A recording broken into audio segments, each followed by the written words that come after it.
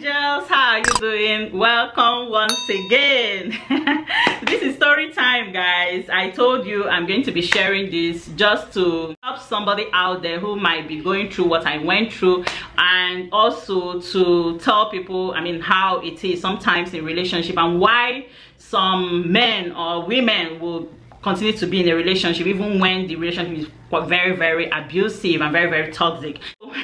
What was the most stupid thing you did for love? Put it in the comment section. I also want to hear from you. I also want to read from you. This is the second episode, and in the first episode I just told you how I met with this guy who is my ex, and I told you also the reason why I'm making this video. People have their behaviors, people have their character, people have their attitude, and the worst thing that will happen to you is to think that you can change anybody. That's the most stupid thing you can ever think, that you can actually change an adult. No, don't think about it. Don't even let it come to your mind that you can actually change an adult. An adult will change if they want to change, not by you. If God touches their hearts to change, they will change by themselves. Yes. So in this episode, we are going to be talking about how this guy I felt was a good Samaritan who has so much money to throw around, who has so much money to give to a student to support her cause. These were all the things that were going through my mind, even though at the back of my mind I knew that, who is that man that will give you that amount of money without looking for something in return? Something was just telling me, but I was just pushing that away. And on a second thought, I said, oh, he's good looking, he's handsome, he's probably comfortable, well spoken, well groomed. What else do you have? What else do you want in a man? What else do you want in a man? And meanwhile, when I was going to the uni, I just told myself I wasn't going to date any students on campus. Yes, you heard me. Yes, that was my resolution. I said I wasn't going to date any students on campus, because even before I left for uni, my mom told me, "Oh, you me konye di meni, me konye di meni, me konye di ma, ine mo you me konye di ma makololo." Yes, if you want to really go into any relationship, you should clear your eyes. You should know what you want. You should know why you're going into that relationship, in case anything happens and it ends up in marriage, so that you don't regret it. So that was what the song I just sang, that's just the literal meaning of it.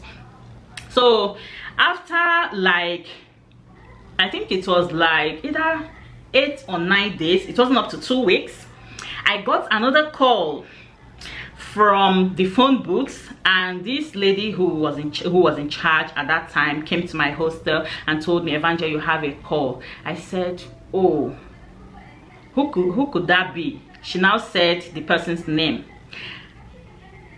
Maybe I should just use an abbreviation. I will call him Mr. N.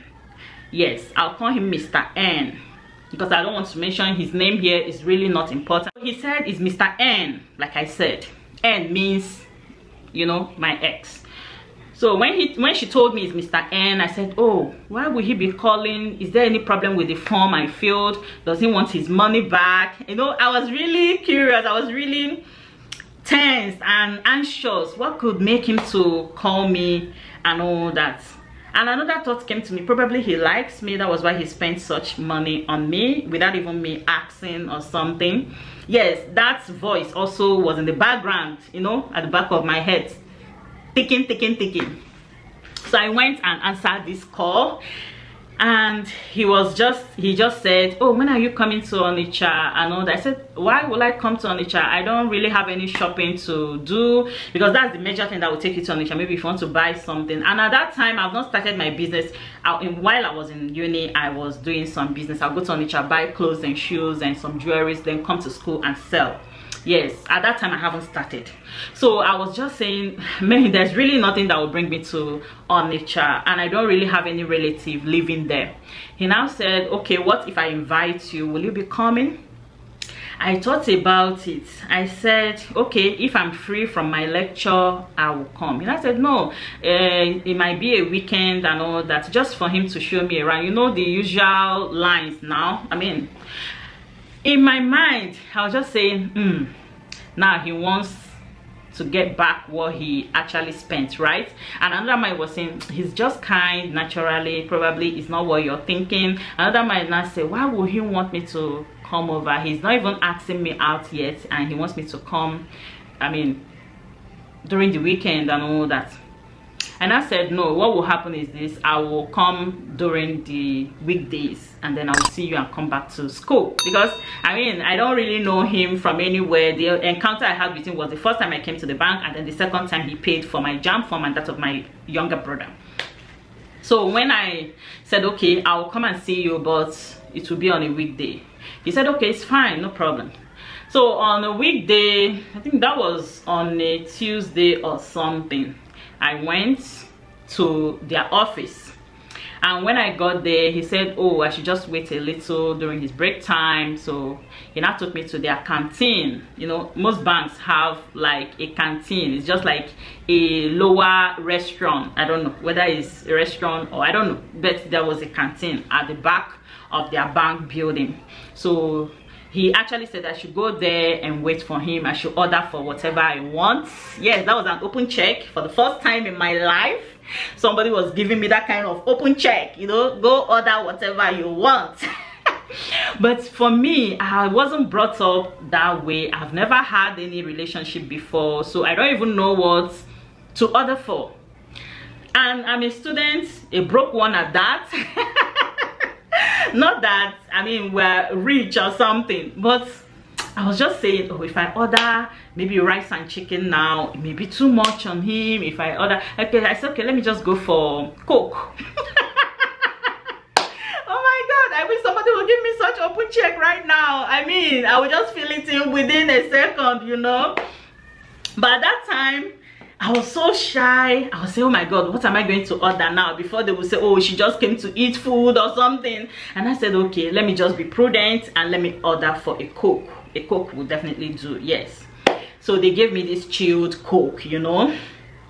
So I was just sipping it, even though I wanted to finish it early, but I didn't want it to look like, oh, you have taken one bottle of Coke and probably because you finish it early, you're looking for a second one. No, so I was just sipping it like a, you know, a lady, you know. My people back in my room, they were just, you know, the ginger was so much. Oh, Evangel, go and see, Evangel, go and see him. Probably he likes you, probably, you know. In fact, they were the ones that selected the clothes that I wore to the place. I never really had, you know. I went to a Catholic school. Not that I don't know how to dress, but you know how simple we keep it. So I was really nervous. When you hear nervous, I was very nervous, yes. So he came into the restaurant, and when he came, oh my God, it was like ground should open, let me just jump in, you know. But I had to brace up. My heart was just panting. Boy. I mean, from a mile, you could hear my heart beat. I mean, you could hear my heart beat. But I had to, you know, manage to hold myself together. I said, oh my gosh, do I really need to do this? Why am I even here? You know, it will look like, oh, you're cheap. I mean, he paid for your jam, and so what? Is that why you should come for a second time to see him? Is that why you should oblige his request? A lot was just going through my mind. What if he says you're cheap? What if? But behold, I mean, within me, I was just saying, maybe he's just kind, but this is a good looking guy and all that. If he asks me out, definitely I'm going to say yes, because I mean, I love his person. You understand? I love his person. He's cute, he's comfortable, well spoken, looks so gentle and all that. What else are you looking for? I'm going to say yes to him, even though I know he will be so older than me. But I was thinking he's maybe in his 30s, or yeah, in his 30s, definitely. So he came in, and after the drink, he asked if I want to eat food. I said no. I was very hungry. I mean, hunger just the wire me, but I said no, you know, to I don't know what I was forming actually. He was just laughing. He would look at me, he would laugh. I said, why is this guy laughing? Maybe, you know, my courtesy is not well in tune with his person. I was so uncomfortable, you understand, because I was just saying, oh, what's going to happen and all that. So at the end of the day, he now said, okay, they should package some takeaway for me. Maybe I'm shy to eat. I said, okay, it's okay. So they gave me takeaway and I left. Now weekend, he also called I should come and visit. Listen, once you want to visit somebody like that, make up your mind on what you're going to do if the visit goes wrong. And now get your transport money going and coming back. Be prepared for anything, because you don't know this person, right? You're only seeing the person, I mean, you're only seeing the general outlook or the outward look. You don't know what goes on within. Now my story is, I mean, I'm going to tell you everything that transpired, but just learn something from it. Don't just watch it for watching sake. Don't just hear the story for storytelling sake. Just learn something from it. The next time he invited me over was his house. I obliged him, because right now I'm already falling in love. I'm already thinking of, I mean, how he's going to take care of me. I'm already thinking of how it's going to be great for me to be his wife. Yes, this is somebody I don't even really know like that, but I'm already thinking how great it's going to be for me to be his wife and all that. I obliged. I was going to go and see his place. Yes, I didn't really think anything was wrong with that. So the next weekend, I packed my, I'm not coming back today. There's a small bag, almost every student will have it. I'm not coming back today, that's what we call it. So when I went to his place, he actually gave me the address. I said, no, I would rather come to your office and then both of us will go home, but I'm not going straight to your house, because even if I go there, who am I going to tell them I am and all that? So he said, okay, no problem, then come to the office. And I know he closes like 4:30 in the evening, so I decided to start going there by 3. So by 4:50 thereabout, I was already in his office, and they were rounding up with their account balance. You know what happens in bank. So together with one of his friends, his male friends, we went home. And I remember that his friend joined us in his car, because his own car was at the mechanic. The mechanic came and took the car for repairs, so he joined us in his own car. He dropped him off, told me this is the friend, and the girlfriend was around, and they had like a small party in that house for that day, and that was part of the reason he wanted me to come. I said, okay, no problem. Remember, this was going to be my very first party.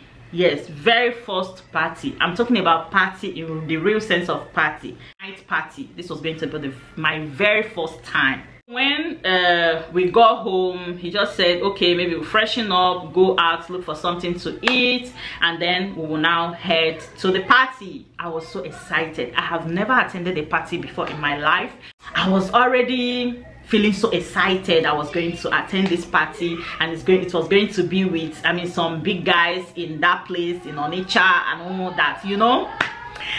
So and I never came with any party wear. Remember, I don't even have one.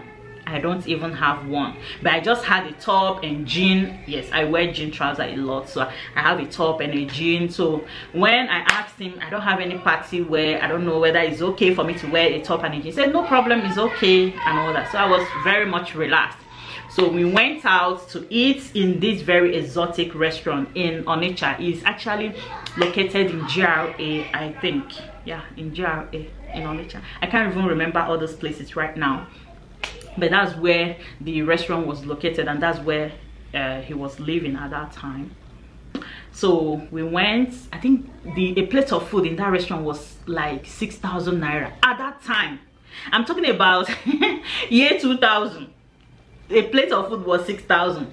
I was just saying, oh my god, I wish I cannot eat this. I wish I will not eat this food and then get this money to just go back to school. I mean, who wants to eat 6,000 plates of food just like that, you know? But I had to, you know, keep myself together. I mean, forming like what I am not. But at the end of it, I told him, but this is too expensive. I didn't really know, I mean, smaller restaurant around. This restaurant is too expensive. How can you be spending 6,000 on a plate of food? How much is your salary? How are you able to save? I was, you know, the usual good girl. I am a good girl. I know. You don't have to tell me. I know. I am not that type that will say, oh, because he has money or because he's willing to spend on me, then let me wreck him. No, I'm not that kind of person. I don't even like it when somebody is spending so much on me. I don't even like it. That's the simple truth. So I was really worried for him. I said, why are you spending this kind of money just in a restaurant? Or rather, you can even give me the 5K. I will make very delicious soup and stew that will last you probably 2 weeks or even a week if you like. Instead of just coming to eat just one plate of food for 6K. And then he will just look at me. You know, he has this distinct kind of look. He will just look like this and he will smile. He won't say much. I was just saying, oh my God, I hope I didn't offend this person. I hope I didn't offend him. The way he just looked at me, and probably he would be saying, where is this one coming from? Maybe this village girl or something, you know. I didn't know exactly what was going through his mind. So after eating, we went home. Then after, I think it was around 7 p.m, we started going for the party. Now while we were at the party, somebody came. A lady came, was asking for him. This lady is actually from Onitsha. She's from Anambra State. So she was asking after him, and the host called him out and told him somebody was looking for him. I saw everything that played out, but you know me, which one is my own now? I've not even, as in my 2 legs are not even there already. So I can always, I mean, run at any time. That was what came to my mind. But and a second thought, I say probably is for something else, not really all those kind of. He really spent some time outside with the lady, and then when he came in, I noticed his face wasn't so good again. He was really frowning and being so irritated. I was just saying, I don't know what I did, or is it the call he got outside or something. But because I didn't have anything on my head, so I fear nothing. I mean, I wasn't afraid to break anything. So after the whole thing, he now said we should go home. So we went home. Listen very well. When we got to his house, there was a lady already in his house, in his flat. So this lady was in the living room watching television. She's older than me, of course. I greeted her. She responded. He called me out and said, the person called her name. I'm not going to mention her name. The person inside there is a friend. I mean, she's been all over me, and I don't really like her like that. I don't really like her, but she keeps coming. I've told her I don't want her in my life again, but she keeps coming. And the thing is that she's not even educated, she's not in school, she's not even doing anything to help herself to get into school. And I can't marry an illiterate, you know. I mean, I can't, no, not even marry. He said I can't befriend an illiterate, you know.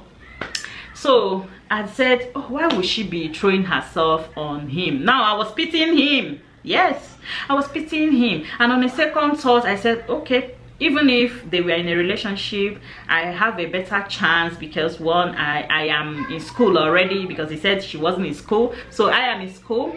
He said she's not enlightened, she can't even speak good English. I can speak good English, yes.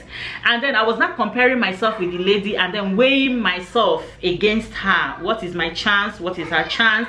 Is she going to win? Am I going to win? Who is he going to stay with? And all that. But behold, at the end of the day, after much introduction, back and forth talking with the lady and all that, he now called me. I should do this for him. I mean, the way he even said it, right now when I remember it, I'll just laugh. He just called me and I said, just do this for me and I will not forget you for life. Just do this for me and you'll have a special place in my heart. Right now, I don't know how to go about it. It is my shame. It is my fault for inviting you when I have not really dismissed her. But I promise to make it up for you. That's the usual line. I don't forget that. I promise to make it up for you. Please, I'll be taking you to that my friend's place. It's a 4-bedroom flat. You could just sleep in any of the rooms.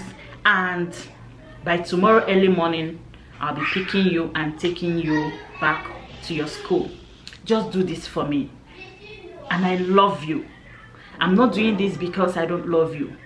And don't take it that, oh, she's taking a place in my heart and I'm pushing you away. No, you're just going there for peace to reign, so that I will talk her out of my life, so that I will have the time to dismiss her. And after today, you won't see her again. After today, she's not going to be in my life again for whatever reason.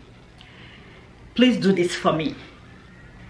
And I said, why do you want me to go to your friend's place to sleep? I don't even know this your friend, even though yes, I don't know you also, but I feel more comfortable because already my friends know that I'm coming to your house, but I don't know this your friend. I started crying. I was so heartbroken that day. I didn't know what to do. And I said, okay, no problem. So I picked my things and then I went. He drove me to the friend's place. That was where I slept, guys. I slept in his friend's place till the next morning. And then he came like he promised. He took me back to school, and that was on a Saturday. So the next episode, I'm going to be ending this here. If you have not subscribed, why not subscribe? If you have not loved, if you have not liked, like. If you have not commented, comment. Like I said in the beginning, what is or what was the very stupid thing you did for love? Just to be loved, or just to continue being in a relationship? Whether it's toxic or good relationship, what was that stupid thing, that foolish thing you did just to be in love, just to be in a relationship? Drop in the comment section, let me hear from you. This is one experience I don't just want to keep to myself. Yes, I've told my husband everything about it, and a few friends who are very, very close to me, but I still feel I should tell you this. I mean, who knows who will be benefiting from it, who knows who will be learning from it. So guys, in the next episode, I'm going to be telling you what's happened. So stay tuned, never go anywhere. I love you as always. Bye.